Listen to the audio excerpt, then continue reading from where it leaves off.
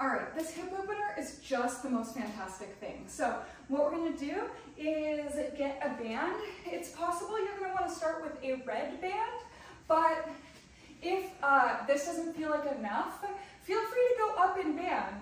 All right, so now what we're gonna do is go ahead and take this guy and bring it around your lower back so that right in the middle of your band is where your back is, right? So we're gonna take our feet sole to sole, and then we're gonna go ahead and get this band around your knees.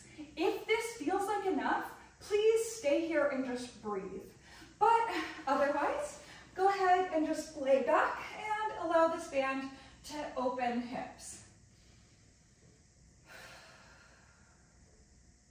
Spend some time here just breathing and allowing everything to release and relax. Keep in mind that when we do hip openers, it is not uncommon for us to feel some kind of an emotion as a response. Breathing can really, really help with this. It tells our nervous system that it's okay to release whatever is feeling tense, tight, or knotted, to let the fascia go. But if you're feeling an emotional response, feel free to stay there, maybe take the band off and just focus on that exhale until you're feeling good. All right, banded hip opener.